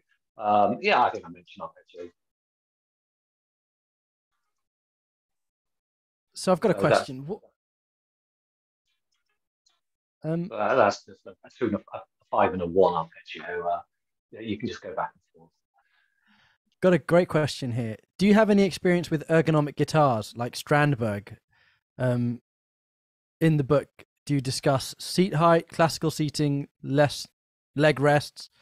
Yeah, okay. So wait. So there's a chapter on ergonomics in the book, but that's also one where you talk about seating as well. Let's just address the first part. Do you have any experience with Strandberg guitars, and what's your opinion on ergonomic guitars? I'm going to answer the second part of that question first. So let's go with the second part of that question first. In the book, do you discuss seat height, classical seating, leg rests? Oh, no, that wasn't what I meant by the second part of the question. I didn't particularly in that sort of detail because it depends. What I basically said was wherever your guitar is in practice, it needs to be where it is in performance. And then you've got to think about that. Now, for me, the longest time, put the rest and play classical style. That's what I've been doing for years. Now, admittedly, I started on classical style, so it felt perfectly natural for me to do that.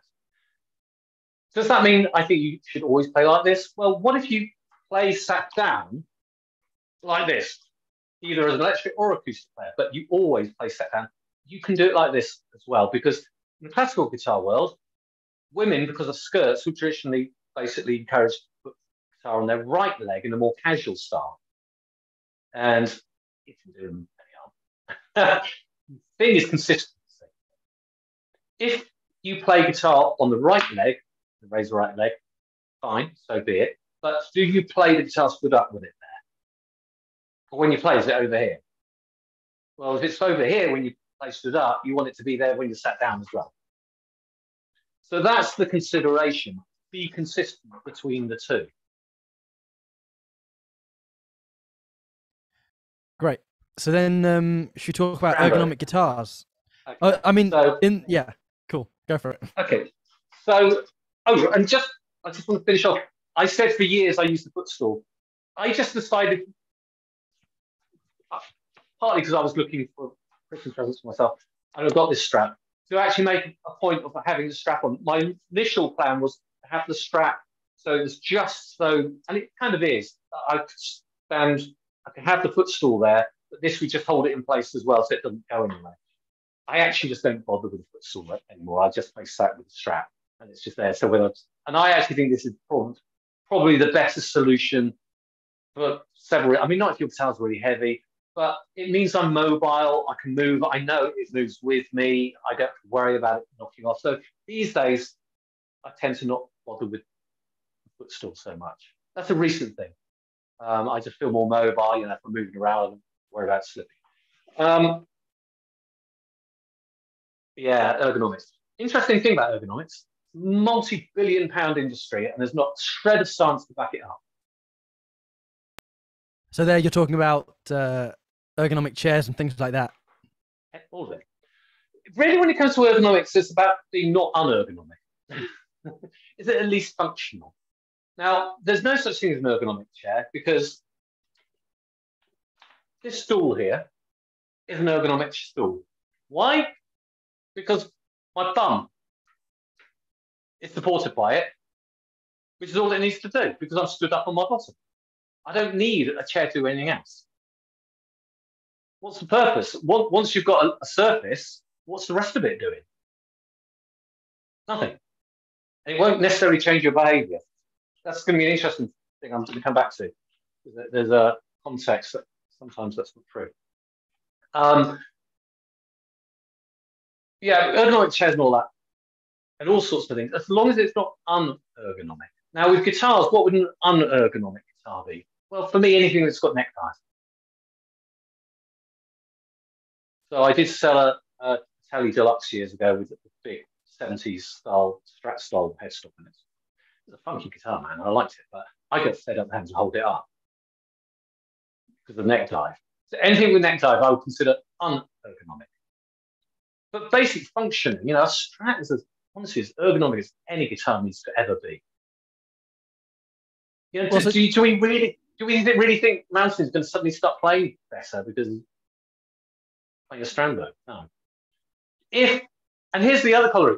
If Strandberg was the only guitar in the world, do I think RSI would go out? No, I don't. And that's the kicker. Now, have I personally tried a Strandberg? Yes, I have.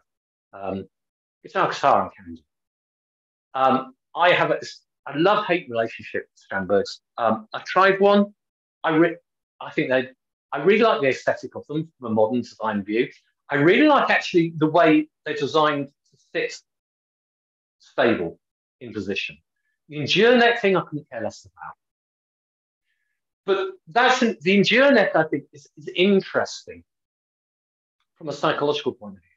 So an ergonomic chair doesn't work because it can't do anything for you. It's an animate object. You do the sitting, not the chair. So I'm sat in a piano stool. It's as ergonomic as anything ever needs to be from a chair. But of course, you're never invested emotionally and interested in the thing you're sat on, and you pay it no attention. So while you're ignoring your chair, hoping it's going to do good sitting for you, and it obviously can't, the same isn't quite true of a guitar. So you see the Endure neck, and you think, oh, it encourages my neck to be, my thumb to be along this line. Well, you can do that without that being there. Of course, it encourages you to think about it. But you don't need it. I've got nothing against it. And I'll be honest, I go through phases, and I'm going through one at the moment where if money was just dropped in my lap, I go, I really want to try one. I really want to buy one. So I have this weird thing where I think the whole ergonomics argument for them is totally overblown. But at the same time, there's all sorts of things I quite like about them. There's a nice aesthetic about them. I do like the fact that they're lightweight and balanced well. I like good balance is important. The Endure neck thing, we've managed to go for some time. And I don't think simply having an Endure neck is going to suddenly stop people from getting RSI.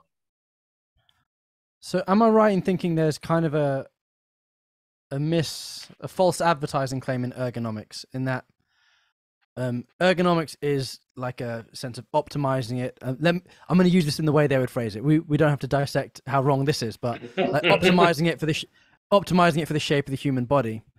But that still doesn't mean it is corrective in any way.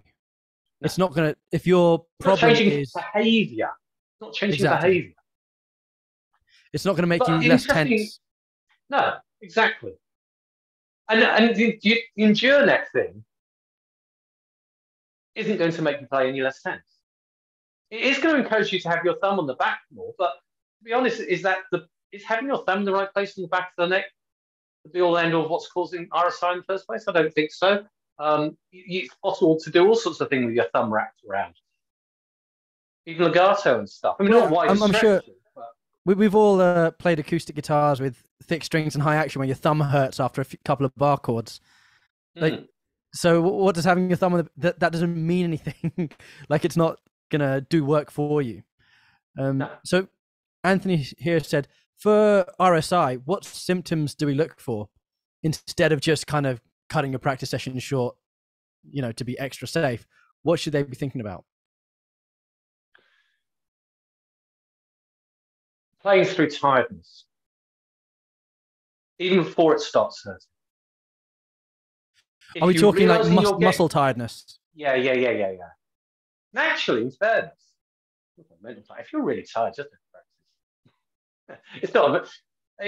If you're, what I find is if I'm really tired, and I can tell because practice is just not worth its weight in paper. I might actually still doodle around for 5 minutes just to keep calluses there, but I'll realise that it's not productive. But when you're mentally tired, you're not on top of your physical game either, and you're likely to play through without recognising that you're physically getting tired. So, and tiredness, physical and mental tiredness are closely linked. But let's just say you're on it, you're awake, and you're loads of energy. Let's put it this way: how many songs do you know that are an hour long and a stream of 16th notes?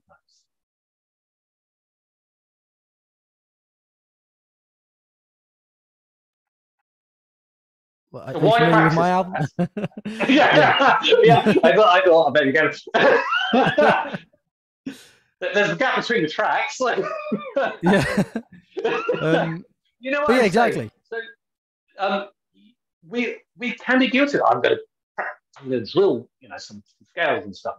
Well, don't do it for longer than 3 to 5 minutes at a go, because even one song is unlikely to ever have 3 to 5 minutes worth of 16th notes.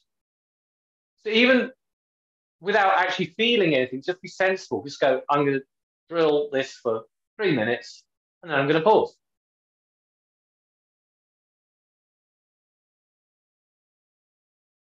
Or, you may be going along, you might be purposely working on your endurance, but go, all right, I can feel the burn now. Yeah, now stop. Because it's like, having a strain injury is what you do to yourself at the end of the day. No inanimate object gives anyone repetitive strain injury. No computer keyboard can do anyone any harm. Just can't. Inanimate object, it sounds the same. So you're just really recognizing when you feel in yourself you're tiring and not to push through the tiredness. And of course, when you do feel that tiredness, there's all sorts of other little things you can do. You don't have to just stop playing. You could do the touch exercise again, gently. You could do the breathing exercise and just take a moment. You don't have to stop practicing. But, don't get caught up in that. I'm practicing my 16th notes for the next hour and do it doggedly as if, because I've said I'm doing it for an hour, I'm damn well going to do it for an hour. Because the more tired you get you do it, your coordination's going to get worse and worse. The hidings are nothing. So it's learning to listen to yourself. The Amazon technique is a lot about learning to listen to yourself, to hear signals. That's why when I said earlier about the breathing thing, when we start to down-regulate, one of the things down-regulation helps with is to make better observations. When you're quiet, there's a quiet awareness. so that when you can feel tiredness building up, lactic acid, you don't just plow through it. Awesome. I think we've just got a couple more minutes here, if you're good for them. I've only got a couple more minutes, but I would like to ask, what does integration of the Alexander technique look like? What would that look like for most of us for a practice session? From what we've said here, I'm kind of guessing it's like start with an initial. It would be nice if we could start with an initial Alexander technique exercise for awareness, whether it's that scale thing or the breathing thing. And then is it about, as you go through your exercises, just you do what you do, and then you occasionally take yourself out of it and then evaluate yourself and then go back? Is that what it is? Yeah, that's what I do. I'm not in a particularly guitar intensive period at the moment, coincidentally, so I'm not doing a great deal of practice right now. But when I am in that mode where I'm feeling inspired to knuckle down, this is what I do. I start by lying down for 10, 15 minutes. So we haven't discussed semi-supine lying down or constructive rest, or whatever you want to call it. I prefer constructive rest. It's in the book, but it's a constructive way of lying down on your back, knees up towards the ceiling, feet flat on the floor, with a book or something under your head, just to raise your head off the floor a bit. Because if your head's against the floor, it's not your natural posture. It's a bit of a strain. It's flat because there's a natural curvature to the spine. And you basically lie there. You can do some of the breathing exercises, I showed you while you're down there. So just to really kind of quieten yourself down for 10, 15 minutes, get rid of any tiredness within, the muscles of your torso, and just really down regulate. And undo some of the ills of the day that might build up to a bit tired, intense. And then I'll take that, I'll sit down in the guitar, and I'll try and maintain a sense of being down regulated and do, just touching, and I'll do all those things. But I'll probably only spend 2 to 3 minutes doing that once I've got the guitar in my hands. And then I kind of just try to keep it in mind, those qualities in mind that I'm aiming for,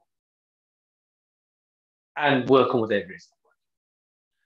If I notice along the way, now I've been doing this a long time as an Alexander teacher, I tend to notice when things build up in me. So I get the little tap on my shoulder that says, oh, time to stop. If you're not so tuned into yourself, it might be a good idea just to actually time yourself, 5, 10 minutes. Maybe put a timer 10 minutes, and then reassess. But basically, as you said it, yeah, and go and come back and forth through it. Awesome. We got one last question from Eric. Thank you, everyone, for tuning in. Thank you, Eric, for tuning in. I guess my final question would be, if I have an acute RSI, how much should I play, or should I stop entirely for a couple of weeks? Things start to flare up after 5 or 10 minutes of playing.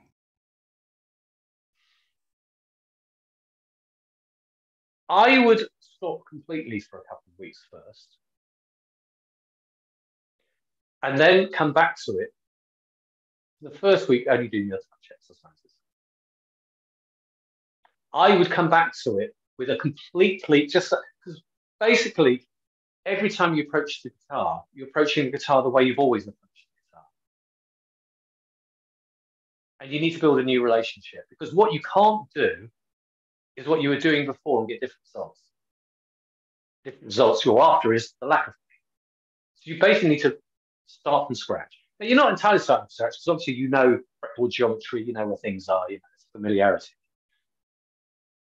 But give some time to heal. And then when you come back to it gently. Start with just the touch exercise. Just start with that. Always looking to see if you can maintain your poise throughout, and all the other exercises that are in the book, and build into it gently. So it's kind of like, it's not just a case of rest. It's the fact is that the problem was the thing. resting isn't going to change the fact that it's still the thing when you come back to it. Exactly. Yeah, it's what you're doing with while you're playing guitar that needs to be addressed. The rest is neither here nor there, actually. An argument could, I did, the back of my mind, there's a part of me that sort of said, I could say, you don't need to rest. You just need to not put, it will heal anyway if you don't put undue pressure on it in the first place. And how can you do that? Well, not doing what you're currently doing, which is play the way you do. So step back and go right back to the beginning. Start with the touch exercises, for example. And start with assessing that you know what poise is, you recognize what interference is, whether you're holding your breath, where your balance and poise is getting affected. If you can feel your neck muscles and shoulder muscles tightening, starting to recognize all those tension habits right from the beginning. And when you work on playing guitar, you're working on not interfering with yourself. Work on that rather than working on the guitar, which is the same thing. You obviously are still working on the guitar. It's a different mindset. The thing is, guitar's an animate object. You don't learn the guitar. You should have no interest in learning the guitar. Your interest should be learning yourself. You are the instrument. It's you that you're learning to play around this inanimate object. Awesome. So 2 things before we go. From Adrian and myself, thank you all so much for tuning in. Thank you for all this interaction in the chat. That's been wonderful. And thank you to everyone who's bought the book as well. The second thing, Adrian, keeping in touch with you and things like that. Have you got your Facebook group set up? Because it's going to be like dedicated to this stuff. I do. So I have an easy way people can get to it. If you go to Amazon to the book, it's not in your copy. If you go to Amazon to the book and you open the KDP one, you can look inside.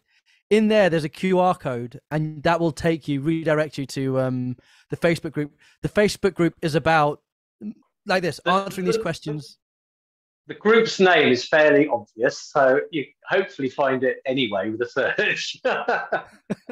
But yeah, so if you get into just go join the group, and you can ask Adrian all your questions, and you can share your experience, because even the community side of it is huge. Like, people in the chat have just shared guitar straps, and yeah, we've all got insights into from the people in the chat. So thank you, and Adrian, thank you for. Just to add to that, I've written stuff off the top of my head in the book that I find useful, and my pupils have found useful. I haven't necessarily written about every possible thing that could possibly be, but I probably will have an opinion on it anyway. So if that happens to be the case, that you'll read the book and go, I've still got this question, just ask me. And then we can use that for version 2, and we can update it. So, perfect. Guys, thank you so much. If you're stateside, have a great day. If you're over here in Europe, good night. Have a good evening. Adrian, thank you again. It's been a pleasure working with you, and best of luck with the book. Thank you so much for this incredible thing. Lucian, thank you. Arpit, thank you. Eric, Tiago, thank you all. Roxy, thank you. And yeah, everyone who bought the Tim book as well, and your kind words on that. Guys, you have my email if you need me. You know how to get in touch with Adrian if you need him. That QR code in his Facebook group. We will speak to you all soon. Bye-bye. Take care. Bye.